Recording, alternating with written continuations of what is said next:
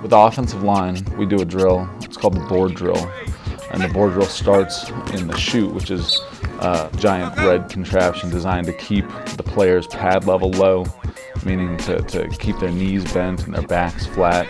The player will start by stepping over the board with whichever foot the play is designed to go to.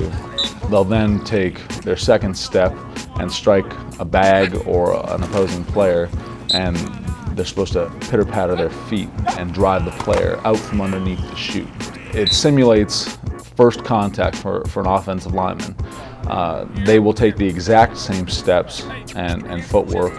They will use the exact same strike and should maintain the exact same pad level when coming out of the chute as they do coming off of the line of scrimmage on a run block. Hey fans, come out October 13th to Bright House Network Stadium as we play host to the Southern Miss Eagles.